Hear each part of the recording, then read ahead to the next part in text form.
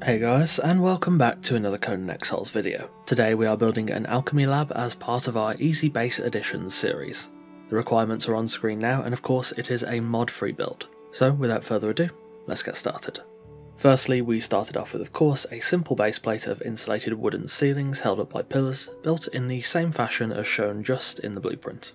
After it was constructed, I used the pillar trick to place pillars in the corners, which will be used to shape the build. As I've mentioned before, if you wish to keep things simple or you don't really like the look of the pillars, feel free to omit this step entirely. If you do use this trick, I recommend owning the Riders of Hyboria DLC, as you can replace the pillars with stable pillars to make windows and sloping sides snap, and then you can swap the pillar back out to the original one.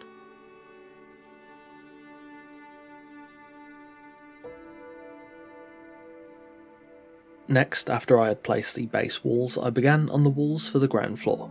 We're going to have a simple one tile high entrance with an open gable leading into the build. From there, I built the walls 2 tiles high, using the real windows trick to build windows on the wedge section. If you don't know how to do that, click the card in the top right for my easy to follow guide.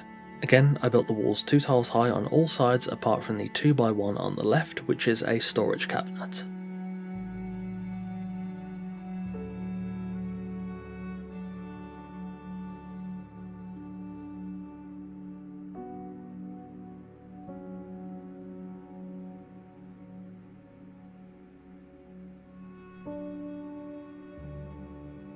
Next, I covered the walls using insulated wooden ceilings, including a hatch frame on the back 2x1 with a ladder leading upstairs.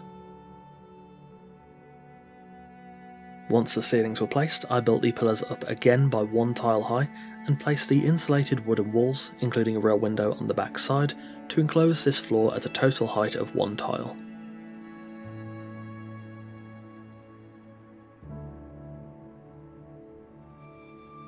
Next, I used the sloping sides to build roof gables to create an intersecting open gable roof. I then used insulated wooden roof pieces to close off the roof on the first floor and on the ground floor too, and given how simple this design is, finishing off the roof was extremely easy.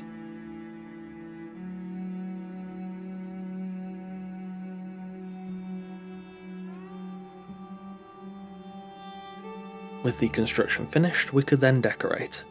I added some fences outside to create a small yard, into which I then placed some planters. This isn't necessary, but as an alchemy lab I do think it's a good idea to have some planters to grow essential herbs, which is exactly what this yard is designed to do. I added some wooden spikes into some of the planters to give some visual decoration to the herbs, alongside a brazier and an alchemy sign on the entrance wall.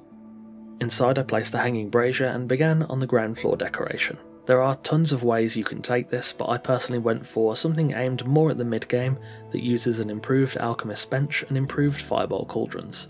I also included a central countertop to hold some alchemy decorations, alongside 2 preserving boxes on the other side of the counter to keep ingredients fresh. Within the storage cabinets, I of course added in some chests using the shelves trick I've shown you before. With 8 chests per cupboard, 16 in total, these 2 cabinets can hold a total of 720 stacks of items. Next to the ladder, I added a table with a grinder and a fluid press next to it. This build unfortunately does lack a casting table, but to me that should be placed in the blacksmith's workshop instead, though if you did want it in here you could expand the build to include it. Finally, I headed upstairs, adding a bed and a wardrobe alongside some tables onto which I'd later place decorations.